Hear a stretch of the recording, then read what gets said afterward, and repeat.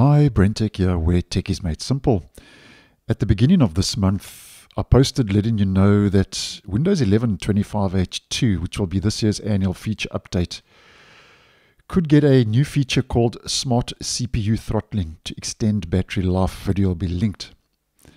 Now, over and above that feature, it looks like Microsoft is now working on another feature to help your device save energy. Now, this is a feature that was spotted by Phantom of Earth over on X, and is a hidden feature in the latest dev and beta channel inside of preview builds. I'll leave the video I posted on that earlier today linked as well, because there's some interesting stuff going on there. And this is an image provided by Phantom of Earth regarding the feature.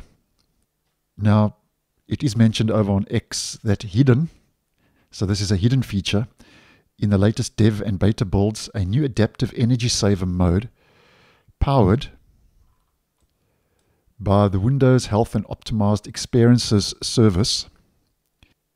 And Phantom of Earth says that already it seems to be working somewhat, so it's not working 100% yet, because obviously it's still very much in its early days. And it enabled energy saver automatically.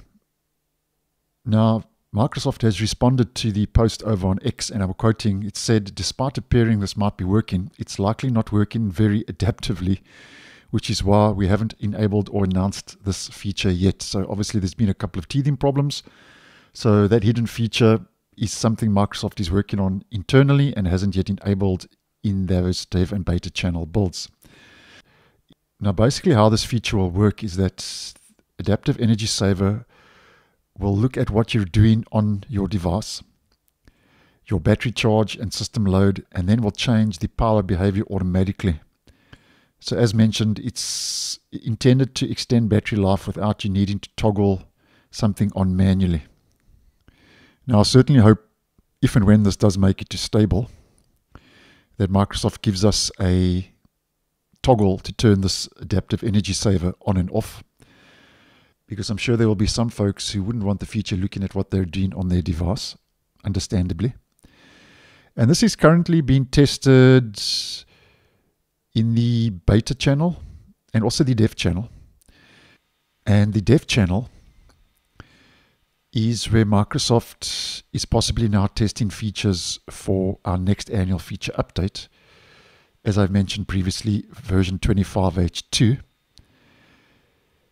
So there is a good chance that this new adaptive energy saver will roll out with our next annual feature update. And just on a side note, I have now posted a playlist on the homepage of this channel regarding Windows 11 25H2 and what we kind of know so far. So if you would be interested, go check that out. It's linked on the homepage of the YouTube channel.